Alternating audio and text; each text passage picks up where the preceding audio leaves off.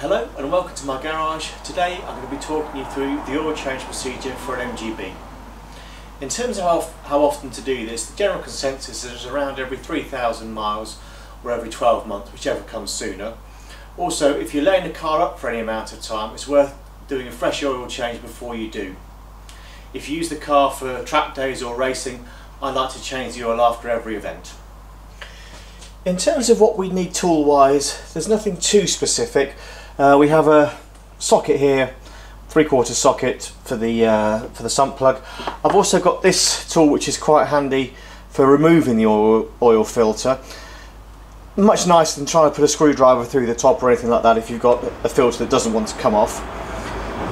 This is a socket type tool. As I always use the same filter in my car, this sort of tool is very useful. This has got 11 flutes and it fits perfectly on the Baldwin filter that I use. Also, we've got a replacement copper crush washer for the sump drain plug, and of course the replacement filter. In terms of what oil to use, I recommend the Castrol 2050 for any sort of normal road car.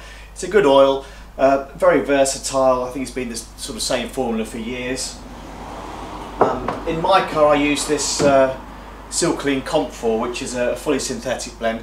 Both of these come from OP Oils, and I would recommend them as a great oil supplier, also for the filters as well.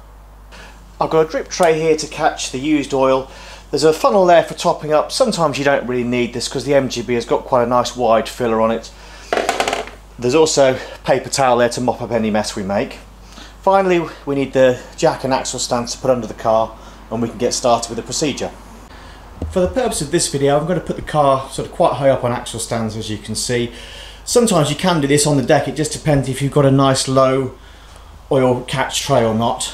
For this video, having it up high is going to let you see what I'm doing a bit more easily though. So let's get started. There are differing opinions on whether it's best to do the oil change with the oil hot or cold. I like to do it with the oil warm so that you know it runs out nice and easily. I can understand the benefit to both. Obviously if you do it with a cold engine, then it's all sat in the bottom of the sump. So we're down underneath the car now. We can see the sump drain plug just here. It's a 3/4 headed bolt, so we'll just get a socket on there and undo it. I've already got the drip tray in place. You can just see it there. You just sort of move it into position under the car. Hopefully we'll also be able to use that to catch the oil when we take off the oil filter too. I'm just going to put the camera down and take the drain plug out. I hope you'll be able to see what I'm doing here. I'm just going to get this this ratchet onto the end of the drain plug to get it started.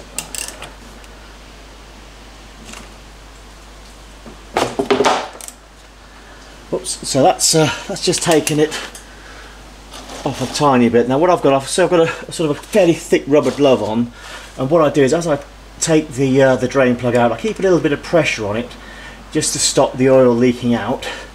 And remember, it is very hot, so be very careful if you're doing this with warm oil. There we go. So now we can just leave that to drain. You'll see also it's a magnetic drain plug, which is quite a handy thing. We can have a look at the bottom of this and just see if we've got any contaminants or bits of metal in the oil system.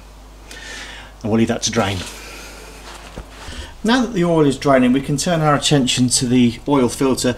In this car I have an upside down filter that sits possibly a bit lower than it will do in your car. Just to make access a little bit easier, I'm going to take the distributor cap off and the HT lead so we can see a bit more clearly. In order to remove the oil filter, you may find something like this oil filter strap wrench is very useful. As I only use the same type of oil filter each time, I've got a socket that I can put on mine from the bottom to get it undone. So I'm just going to drop back under the car, fit the socket around the bottom of the oil filter and undo it. So I'm back underneath the car again, and I've got my 3/4 extension with the socket on the end. You may not be able to see all that clearly, but basically this goes onto the bottom of the oil filter and just allows me to get it started. And with its upside down filter, you tend to find the oil start dripping out any moment. So I'm just going to see if I can take this off before it does.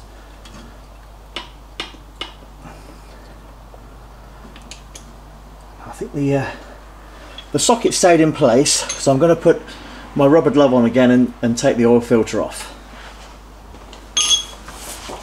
This does tend to be a messy part of the job, so I've also taken a liberty of putting on a pair of goggles just in case any oil splashes up at me. You can see here it's starting to leak down, so I'll let that fall a bit and just keep undoing this now. I'll hopefully catch it before it drops in hot oil and splashes it all over me. There we go. It is very slippy. There we are. So that's it.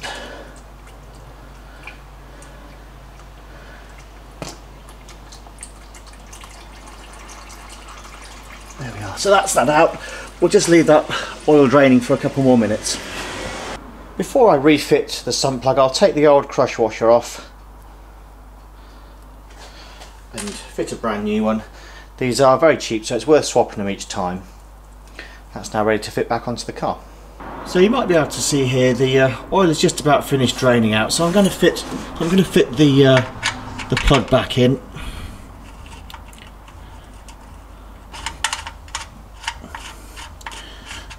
There we go, and then we'll just use the socket again to tighten it up.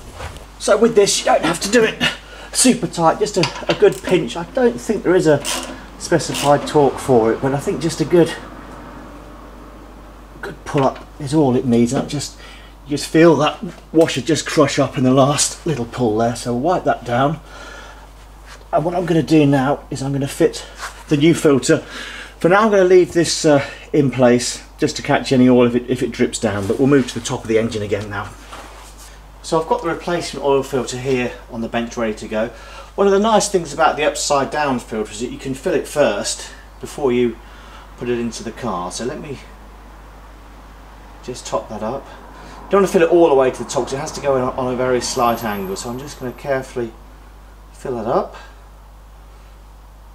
And then what I will do is just take a little bit of oil and I'll just smear it around this top to make sure that we get a good seal. I think I can put just a tiny bit more in.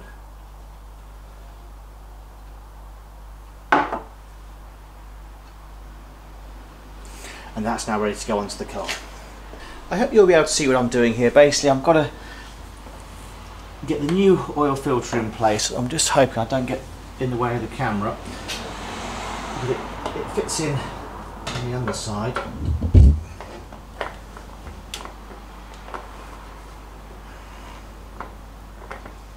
I'm just going to try and get that started. That's it. Now I'll give that a pinch up by hand, but with this I'll also use my socket underneath just to double check that the oil filter won't come loose when I'm racing. So let me just give that a bit more of a pinch.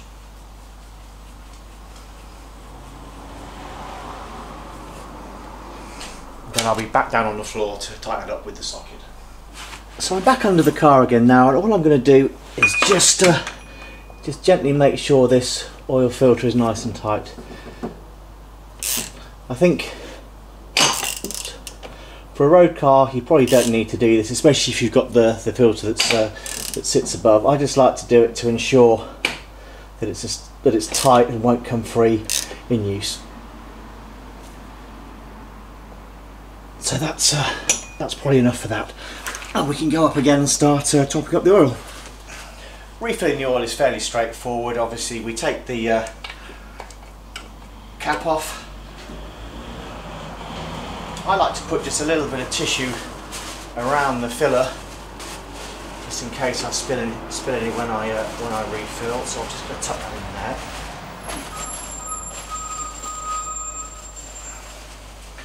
And what I start off with, I tend to start off with around sort of 4 litres of oil, and then see where we are on a dipstick. So let me get started with putting the oil back in. So this is the Silclean Comp4 2050, which is a fully synthetic blend. I do recommend the Castrol for the road cars. It is a very nice oil.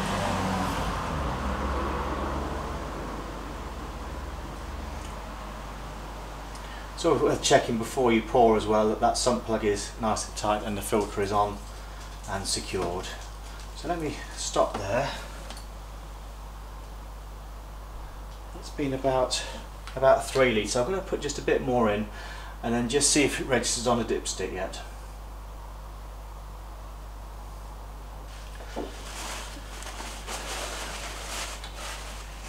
Okay, so we're not quite on a dipstick yet. I will just give that a couple of minutes to let it go down, just in case it hasn't reached all the way to the sump yet. So the oil's had a little bit of time to work its way down. Let's see where we are on a dipstick now. I can see we're about halfway between the minimum and the maximum. So that's sort of sitting pretty good. What I like to do now is just to spin the engine over without starting it, just to make sure that the pump hasn't lost its prime and to make sure we've got good oil pressure. So I'm going to take the spark plugs out next, disconnect the fuel pump and then just spin the engine over. So I'm just going to start off by taking the plugs out. So I'll just loosen them off and I'll take these out by hand. There we go. This procedure, I just think it's good practice before starting the engine up, just to make sure you've got the oil pressure there. Especially important if you've left the car sort of over winter or anything like this.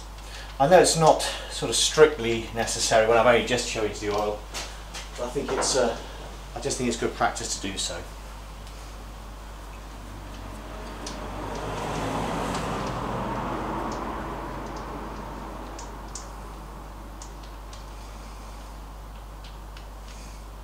So that's the plugs out. I'll disconnect the positive coil, coil as well.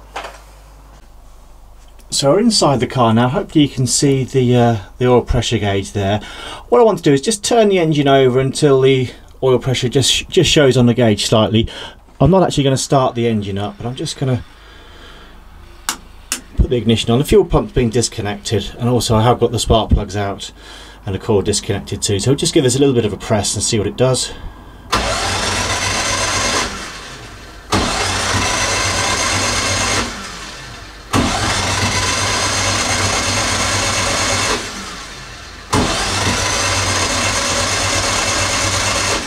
You see it's taking just a little bit of time to get the oil pressure up, so it's always good practice just to make sure.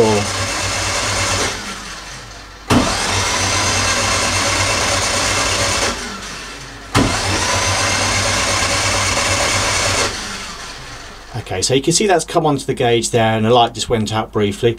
What I'll do now is ignition back off and we'll double check the oil level again. I'm going to check the oil level again now we've turned the engine over and put the oil around the engine. I can see it has actually dropped down quite considerably to just below the minimum. So I'm going to top it up again. Same procedure as before, rocker cap off. And just a little bit of paper around there to watch for spillages. So I'll pop a bit in and I'm going to leave it a few minutes like before just to drop down, and then we'll see what the level is. It may be I need to add a bit more oil to this bottle. I've let the engine sit again for a few minutes, so let me check the oil level again.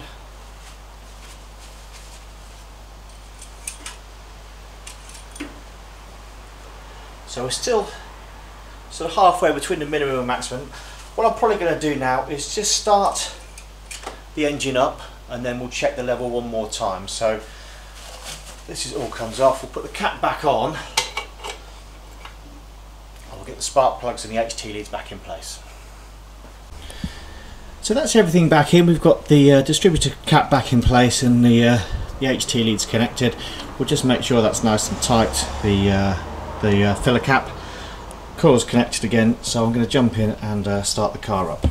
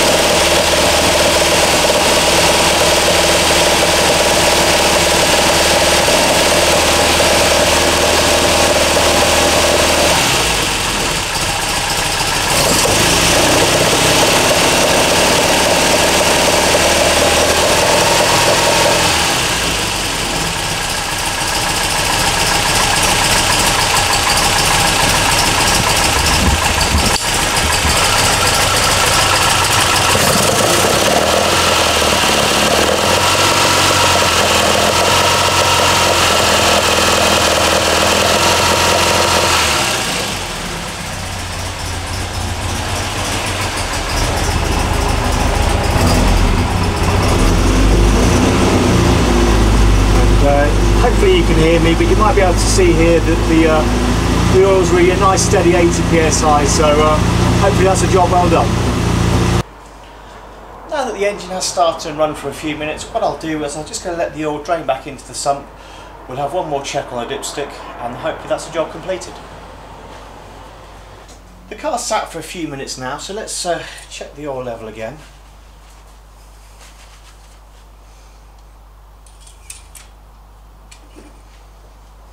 Okay, at the moment that's reading spot on the maximum. I'm just going to put a tiny bit more, and I like to run this engine just a sort of a millimetre or two over the top.